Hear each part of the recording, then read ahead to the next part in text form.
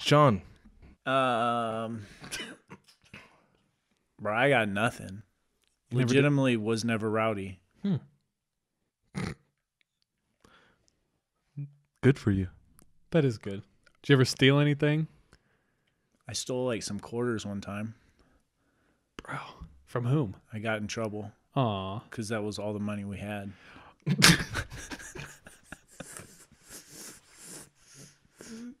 Bro, do you feel comfortable telling your birthday story with the pizza, dude?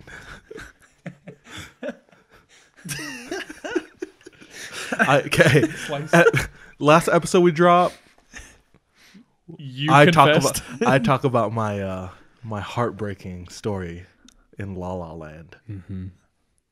So if you've seen the movie, that was my life. Except I never went back to Los Angeles. Sean has an equally disappointing story. Just not about La La Land. So, when I was a kid, we were pretty poor. At this point in time, we were living in Kentucky in this house that we lived in for free as long as we mowed the 7-acre lawn every week. And it was so big, we only had push mowers, so I would start on one end, do an acre a day, and then start over the next Monday. And essentially what we would eat is we'd go out into the yard and pick up like those onion grass shoots that just grow in the grass and boil those suckers and have what we called onion grass soup.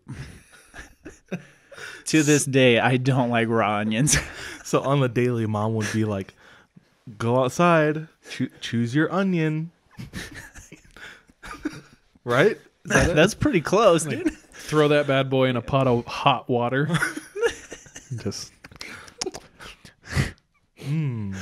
Okay, so one time we had babysitters come over, and there were like an elderly couple that came to watch us. We're all little kids, and I remember that they were so nice. They brought us a frozen pizza to make.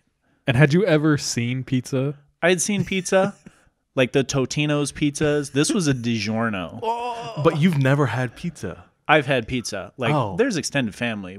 I've had pizza at points in my life. I thought you never had pizza. But like pizza wasn't like a thing you had like normally. No, not really. Okay. Like, it was a special occasion. I remembered having pizza in Washington a couple times.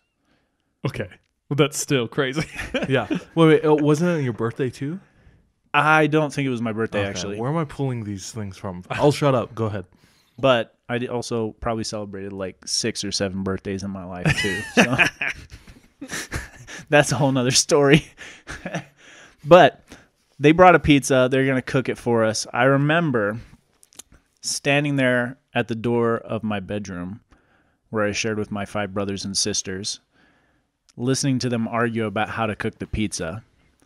And eventually they come to the conclusion that they're just supposed to put the pizza right on the grate.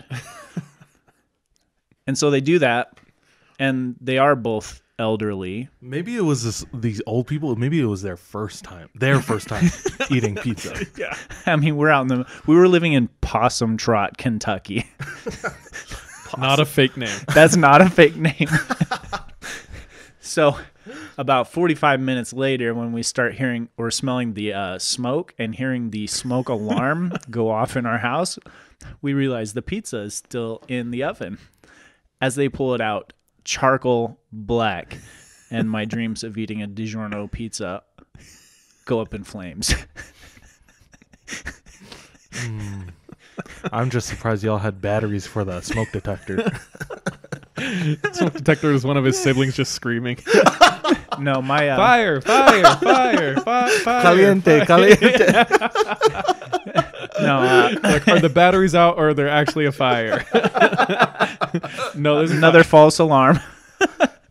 No, my mom was very security, like she was about that. We even printed off fake security stickers to put on our windows. Oh, that's smart. Just Because people would break into our 150-year-old Civil War house. And steal your onions, my bro. wow. How about the They break in and leave stuff. Damn. Damn. What about the financial security?